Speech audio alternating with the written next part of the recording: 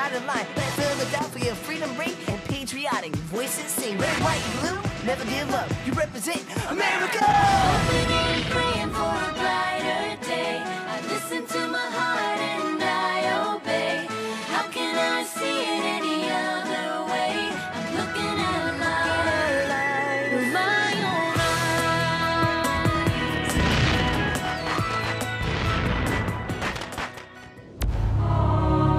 Here are some exciting scenes from today's episode of Liberty's Kids. To serve the general means everything to me.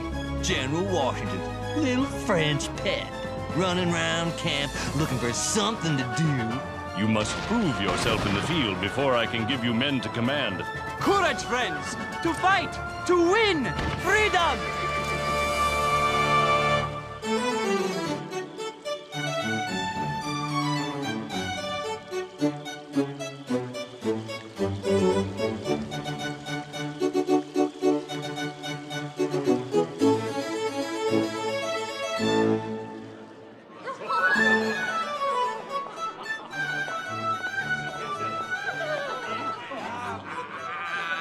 I watched the bright flash of lightning speed down the string straight toward me.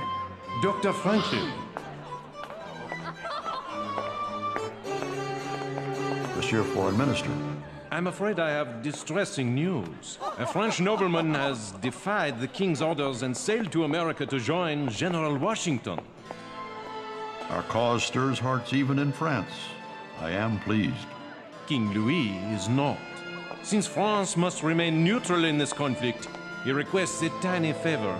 Write to your Congress and tell them they must not welcome this man. And this man's name is? The Marquis de Lafayette.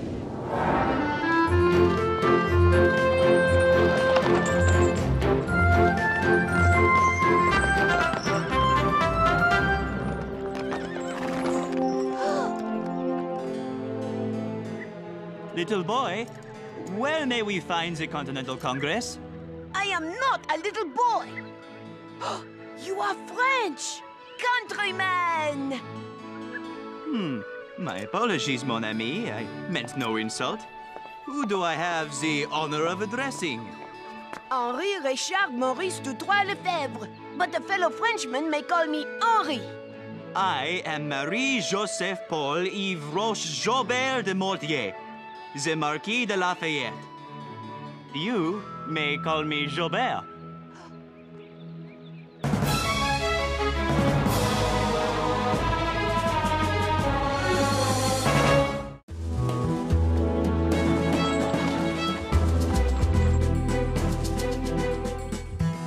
Hurry, you two. We must get the paper out in an hour. May we help you? Henri, you said you would take us to the Continental Congress. I said I could take you to the Continental Congress. Welcome to Benjamin Franklin's print shop. This is my friend Jobert, Marquis de Lafayette. We are here to join the great General Washington in the quest for glory and liberty. I'm Moses, and this is Sarah and James. My dear friend Johann Kalb, known to his German countrymen as the Baron de Kalb. A baron and a marquis? Yeah, we're so impressed. Ow! Forgive me, but we must to Congress immediately. To get our commissions. Yes, and we have much work to do. What's a commission? A letter that says you're an officer in the army. Au revoir, my friends. Glory, liberty, and General Washington await. I just saw General Washington, and I don't think he's waiting for you. You know General Washington? Of course. Washington is famed all over Europe. To serve the general means everything to me. Marquis, please, stay a moment and tell us of your trip here. There is nothing to tell, and I must go. Nothing to tell? He dressed as a woman to sneak out of France. I was wearing a merchant's cloak. Joubert, do you have children? Yes, Henri, I do. 2 daughters. So you need a son to live with you in your mansion. I need a guide to bring me to Congress. Whoa!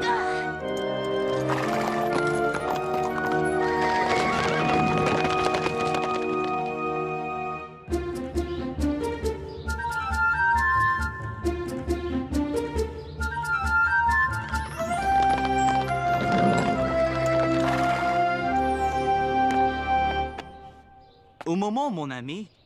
I must thank you for your expert guidance. Keep them safe. They were my father's. Merci beaucoup!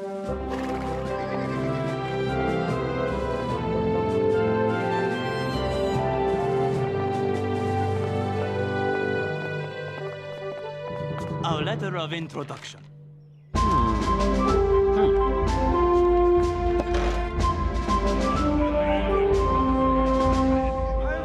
The letter is genuine. But, gentlemen, if we issued a commission to every man with a letter from Mr. Dean, I fear our army would have more officers than foot soldiers. Mr. Hancock, we have gone through much hardship to join General Washington in the glorious fight for liberté. I sympathize, Monsieur Marquis, but Congress must do what it thinks best in order to win that fight. It took us months to get here. Oui, months! Mr. Hancock, I would be honored if you would permit me to try to convince you of our dedication to the cause of liberté. Merci. In France, as everywhere else, noblemen are concerned only for themselves.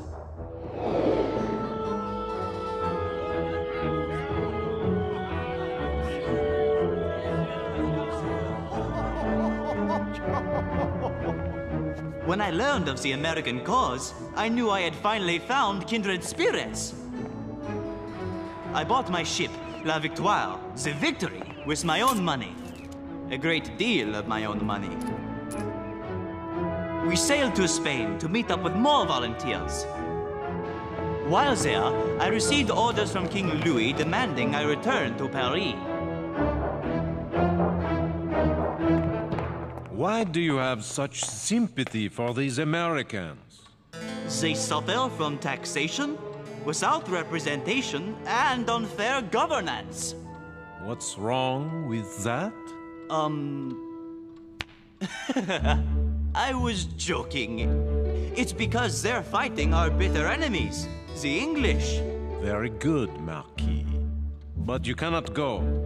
If the king approved your plan, Britain would declare war on us. And that cannot happen at this time. Understood? What I understood was that King Louis secretly approved of my plan, but the minister could not say so.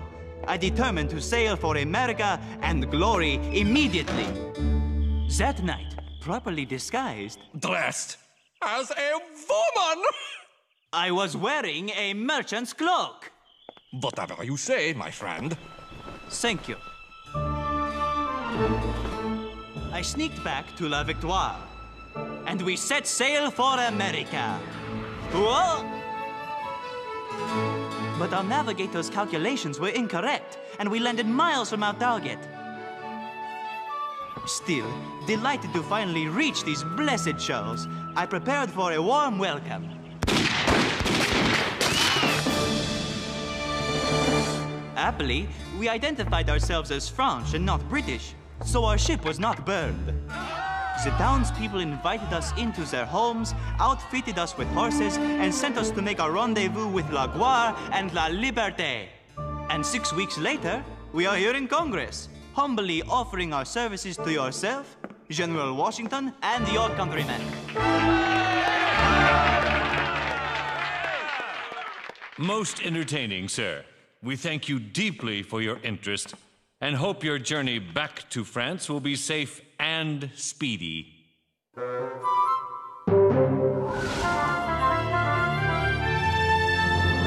I don't understand why Congress would not want brave, intelligent noblemen to join General Washington. Not that I want you fighting my countrymen. It is an outrage! Jobert, you must go where a man such as you is appreciated. To France! And I will go with you to fight for liberté, live in your mansion, and have gold buttons on all my shirts. I will serve General Washington, and I will risk everything I have to do so. Rats. You will help me with my English, please? Of course.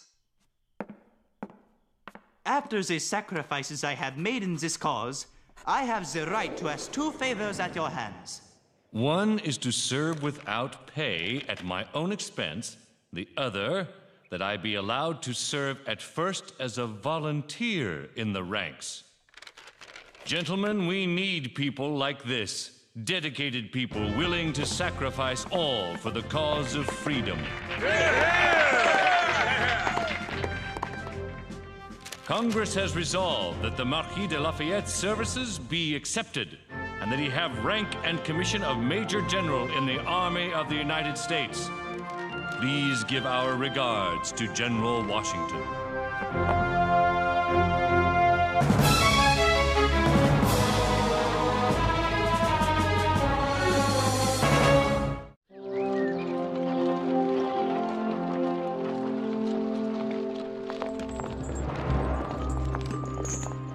You're very quiet today, Sarah. Lafayette is a nobleman of great wealth. He has so much to lose, and he's willing to sacrifice all of it for his beliefs. I wonder if I could do the same. Freedom's worth more than anything, Sarah. Trust me, I know.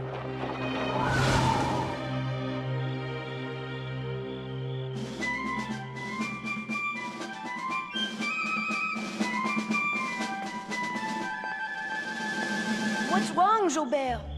It is not every day one meets one's hero. Don't worry, and I can point him out for you. Thank you, Henri. But I will recognize him at once by the majesty of his face and figure. Marquis, relax. He treats his people like family. He's a fine and generous man.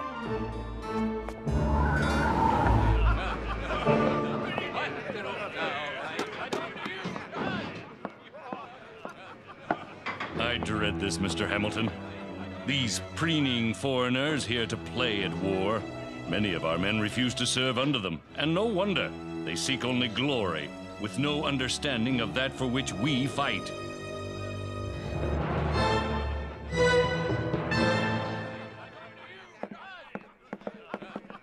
General, it is the greatest pleasure of my life to meet you. The pleasure is mine, General.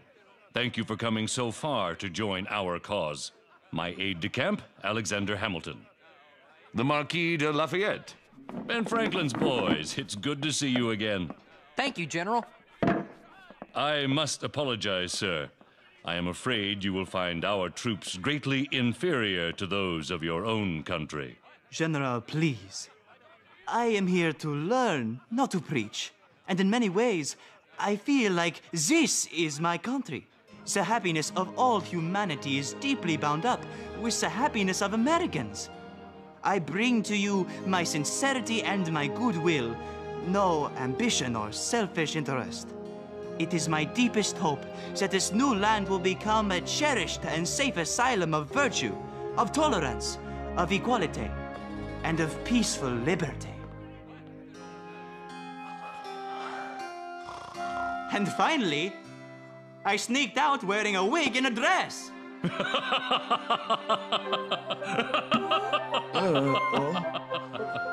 You must tell me more, my dear Marquis.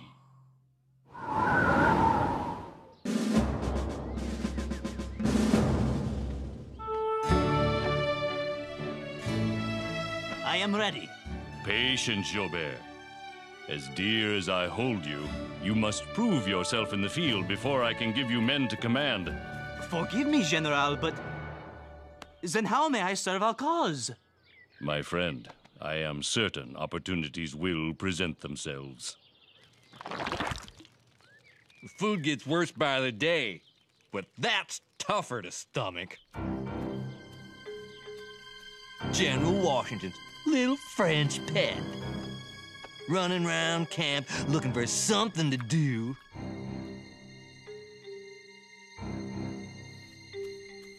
Huh? Bon appetit, my good man. This reminds me of the most delicious roast venison I ever ate. And this roll, oh, reminds me of my sweet wife back home. Sheer heaven. You, sir, what have you there? I dreaded dinner, till I imagined it was my favorite meal. What is your favorite meal? Well, my mother made the best chicken and dumplings I ever ate. Then have a bite, my friend. And remember your good mother.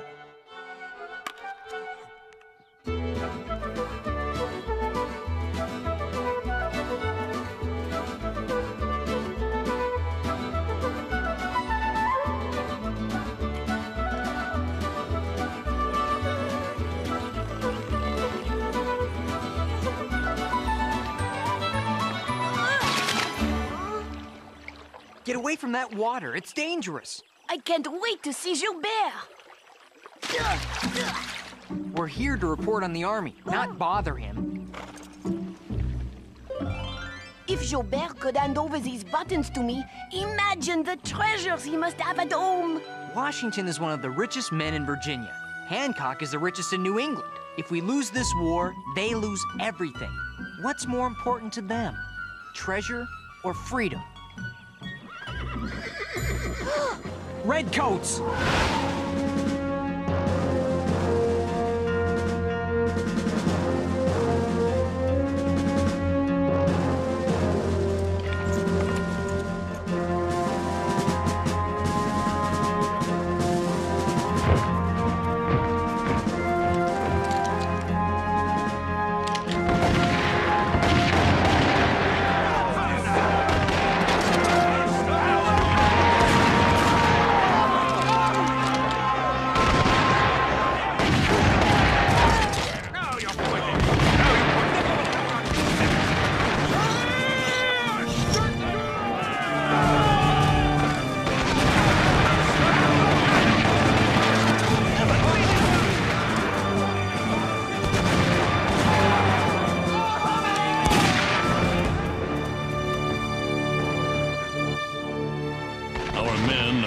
Doggedly to the north, but we shall have to retreat to keep our army intact. But, General, Philadelphia...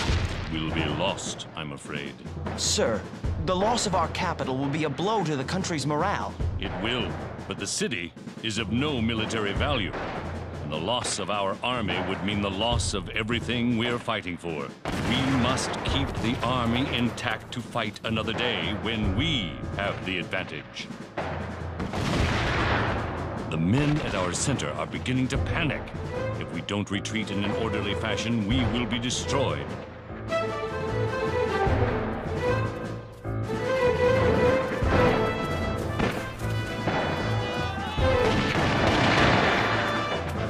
Charge! Oh, no. The Americans are panicking.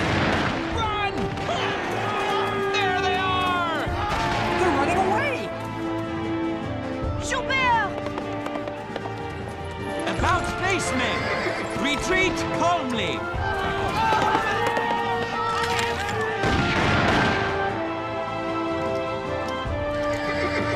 Retreat calmly! Whoa! Easy!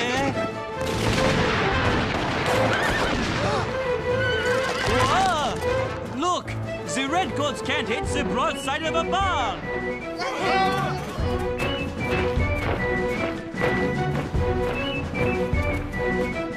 If we panic, we are lost.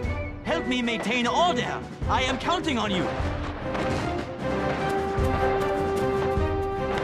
Fall back. Soldier, help us cover the retreat. Courage, friends. We will have our day next time. To fight, to win. Freedom, freedom. Look, they're getting out. The army's saved! Gilbert! Can you see Gilbert? I can't see him! Oh, Gilbert, please be all right.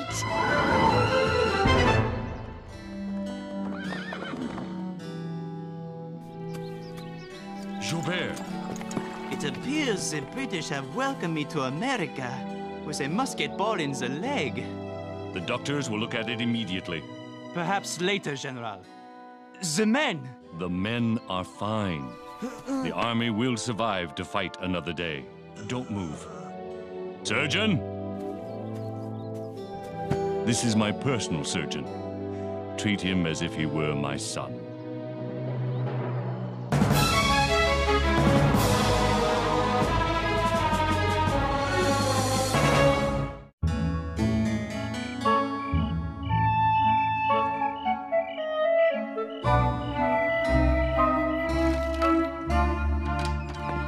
Lafayette has joined the Continental Army. Congress never got the letter King Louis asked you to write. That's because he asked me to write the letter, not send it. I believe Monsieur Lafayette will become a popular sensation here in France, and thereby help the king see the wisdom of signing a treaty with our new nation.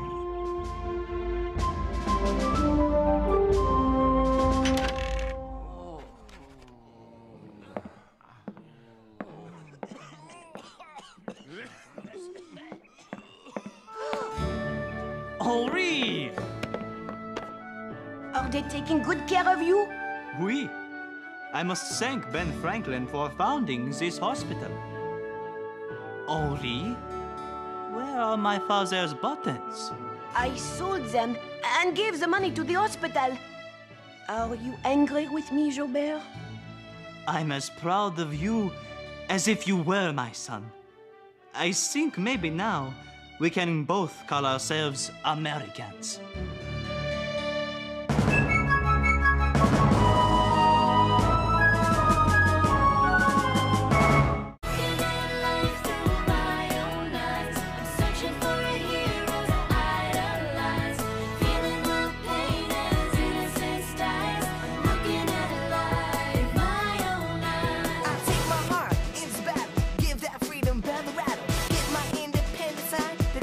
On the dotted line.